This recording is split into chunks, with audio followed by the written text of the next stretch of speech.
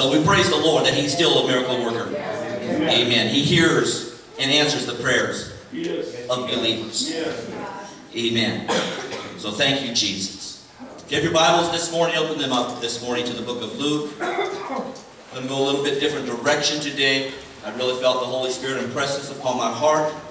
And so I'm bringing this to you this morning from Luke chapter 16. And I'm going to be ministering to you with the Lord's help this morning. A really powerful and important thought in Scripture. It's all important. But this one even more so considering the time in which we're in.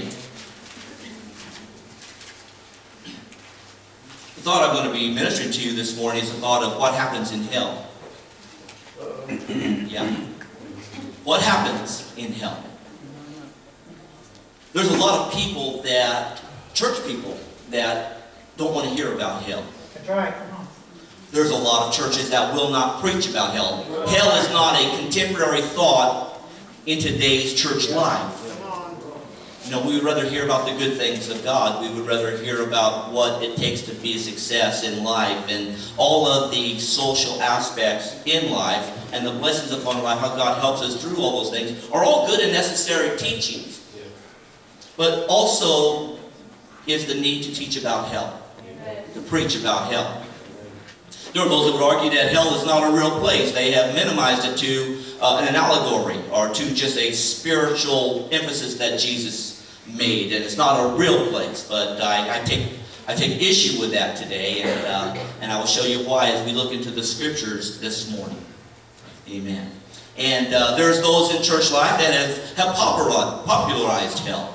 They've sensationalized hell, and they've commercialized hell, and they've sold their books about hell. They said they've been to hell, and they've been back out of hell, and so they write all the books about hell. I don't know about all of that. All I know is that the Lord thought it was an important enough doctrine to put it inside of His Word. And if it's in His Word, then we need to know about it. We need to preach it. We need to understand it. And most and foremost of all, we want to make sure that we avoid it. Amen. Amen. Amen. So we're going to look at St. Luke chapter 16 and begin in verse 19. I'm going to read down to verse 31 this morning. Luke 16, 19 to verse 31. Jesus is teaching. He says here, there was a certain rich man which was clothed in purple and fine linen, and he fared sumptuously every day. And there was a certain beggar named Lazarus, which was laid at his gate full of sores, and desired to be fed with the crumbs which fell from the rich man's table. Moreover, the dogs came and licked his sores. And it came to pass that the beggar died and was carried by the angel into Abraham's bosom. And the rich man also died and was buried. And in hell he lifted up his eyes, being in torments, and seeing Abraham afar off and Lazarus in his bosom. And he cried and said, Father Abraham, have mercy on me, and send Lazarus that he may dip the tip of his finger in water and cool my tongue, for I am tormented in this flame. But Abraham said, Son, remember that thou in your lifetime received the good things, and likewise Lazarus evil things. But now he is comforted, and you are tormented. And besides all this, between you and us, there is a great gulf fixed, so that they which would pass from you to us cannot, neither can they pass from us to you that would want to come there. Then he said, I pray thee therefore, Father, that thou wouldest send him to my father's house. For I have 5 brethren, that he may testify unto them, lest they also come into this place of torment. Abraham said unto him, They have Moses and the prophets, let them hear them. And he said, No, Father Abraham, but if one went from the dead, then they will repent. And he said unto him, If they will not hear Moses and the prophets, neither will they be persuaded, even though one rose from the dead. Take this context this morning and preach for a little while. From that 23rd verse is my text, where it says that the rich man was in hell. He lifted up his eyes, being in torments, and seeing Abraham afar off. And he saw Lazarus in his bosom. And I want to preach this morning about what happens in hell. Let's look to the Lord, bow our heads, and pray this morning.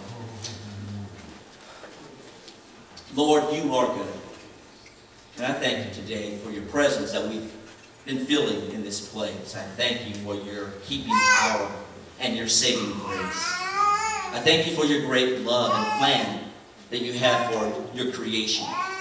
Oh, how much you love us, Lord God, that you sent your Son into the world, that he could become the bridge that we could cross into eternal life. Because you said, Lord, that whosoever would believe in Jesus would not perish, but have everlasting life. But help us to consider this morning, Lord, what would happen if we don't. Where are we destined for if we are found without Jesus when our time of end comes? God, let this be a reality. Let this be a message, Lord God, that will be an awakening today. Let this message today, Lord God, sink into our hearts and cause us to ponder and consider it. God, teach us, Holy Spirit, in your depths of your truth. This we pray and give you glory for in Jesus' name. And everybody said amen. Amen. Hallelujah. What happens in hell? Here in the context here, we find Jesus teaching the Pharisees and those around him concerning an eternal event. Something in eternity. Now, there are many that argue that this is a parable. They say this is something, it's just a story.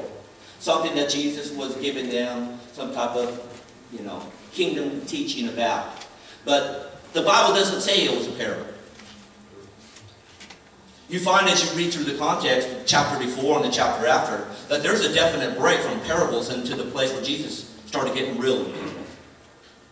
I mean, he just got real with the disciples and with the Pharisees and Sadducees, and he just started telling them some things as they were. He broke away from parable teaching into a place of just truth. He got to a place where it says that he talked about adultery and those sorts of things. That wasn't a parable. And then he started into this teaching that we're about to look into here today. He started teaching about hell, what happens in hell. It's for our benefit to know, as the Lord's grace came down and canonized this and put in Scripture, for us to be able to get the eternal curtain rolled back so we can get a glimpse into the eternal state and see what happens when people leave this life and go into that life. I've got to tell you something today, and you better hear this well, that this life isn't all there is. Amen. There is somewhere we go after this life. Yeah. We either go to heaven or we go to hell. Amen. Amen. And I know this isn't a popular teaching, and so I need God's grace to help me today. But I've got to tell you the truth this morning. We are destined to either heaven or hell. Amen. And that's the Bible. That's not Pastor Bankston. And so if you're mad today, then you're going to get mad at God, not at me. Because this is his word that we're reading it from this morning. So it becomes a literal truth that Jesus is teaching to those that are around him. And there's a lot of Pharisees and Sadducees around him, and he begins to break open the curtain and reveals an eternal truth. That there is a destination that happens after we leave this life. He gives the example of three people actually. He gives the example of them. And two of them he names by name. And that's another mark of demarcation that lets us know that it's not a parable. Anytime Jesus taught a parable, he used generalities. There is a certain man. There's a certain woman. There's a certain field. He always used a generality, but not here. Here he used specific names. He used the name of Lazarus, the beggar, and he used the name of Abraham, the father of our faith. And so that sets it apart from a parable. Yes. Into a place of speaking literal eternal truth for you and I to comprehend today. It's important that we grab a hold of this because we are destined for future. We are destined to go into eternity. And when we do, we're going to go to one of two places. We're either going to go to heaven or we're going to go to hell. Which one do you choose today? Okay, yeah, I didn't really need an answer, but I want you to get my point. Which one do you choose? Well, let's take a look here this morning. Let's look what he says. It says, a certain rich man, which was clothed in purple and fine linen, fared sumptuously every day, that there was a certain rich man, and there was a certain beggar named Lazarus, which was laid at his gate full of sores, and desired to be fed with the crumbs which fell from the rich man's table. Moreover, the dogs came and licked its sores. Now this 22nd verse says, and it came to pass that the beggar died. The beggar died. And he was carried by the angels into Abraham's bosom. And the rich man also died and was buried.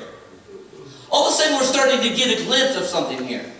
The Lord, if it would have just been stopped right there, then we could assume that those who teach hell being just the grave are right. It says that the rich man died and was buried. And so his hell becomes his grave. Amen. But Jesus doesn't stop there. Jesus proceeds to show those who have any type of spiritual adeptness that something goes on beyond the grave. Yes. Hallelujah. Amen. Hallelujah. Thank God. Yes, amen. Something goes on beyond the grave. He says a rich man also died and was buried. Well, what happens? Well, he says in this 23rd verse, after the rich man died and was buried, and, little conjunction there. Saying, wait a minute, the story's not finished yet. The rich man died and was buried, and in hell, he lifted up his eyes, being in torments, and seeing Abraham afar off and Lazarus in his bosom. What is taking place? What is going on? We see the first point of what happens in hell. The Bible is very clear. It lets us know that the rich man died, was buried, and then lifted up his eyes from hell, and he saw Lazarus in Abraham's bosom. And the first point I want to make here today about what happens in hell, when a person goes to hell, they are in a place of recognition. Come on.